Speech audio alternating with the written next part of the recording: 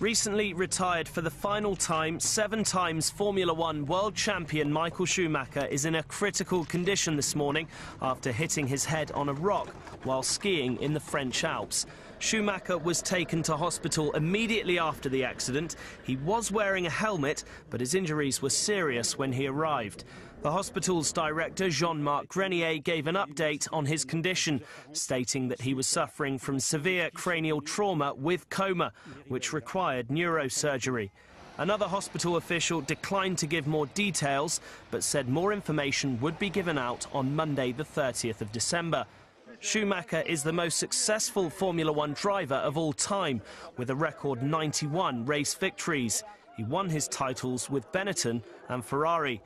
He left the sport last year after a 3-year comeback with Mercedes, following an earlier retirement from Ferrari at the end of 2006.